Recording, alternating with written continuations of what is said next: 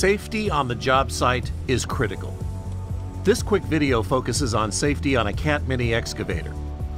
Always wear the appropriate personal protective equipment for the job site, such as work boots, safety vest, gloves, safety glasses, and hard hat. Hearing protection may also be required in some applications if operating an open canopy machine. Be sure to pay attention to the various warning and safety decals on the machine. Your Cat mini excavator is TopGuard certified, as well as tip-over protection system and rollover protection system certified.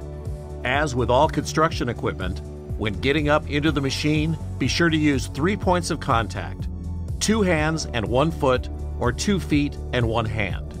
Grab rails on all Cat excavators help you get into the machine quickly and safely. Once in the machine, be sure to put on your seat belt. The retractable, high-visibility seat belt is a safety feature built into all Cat excavators. Since it is retractable, the seat belt stays clean and within easy reach.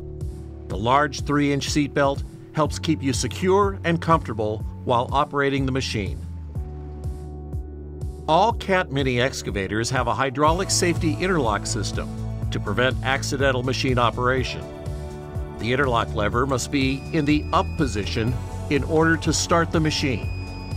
If the lever is down, the machine will not start. Once the engine is running, nothing will operate on the machine until the safety interlock lever is put into the down position. Once the lever is down, you can operate all machine functions. The safety interlock system helps prevent unintended machine movement that could be caused by accidentally hitting a control when getting out of the machine. Travel alarms or reversing alarms are another standard feature on all Cat equipment. This helps maintain safety on the job site by warning others when the machine is in motion. Cat mini excavators feature safety courtesy lights on the boom and cab. If you're working at night, the lights can be set to stay on up to 90 seconds to allow you to get off the machine safely and over to your vehicle at the end of the day. To make getting off the machine easier, stop the machine with the cab shifted slightly over the top of the track. This will allow you to step down from the machine onto the track and then onto the ground.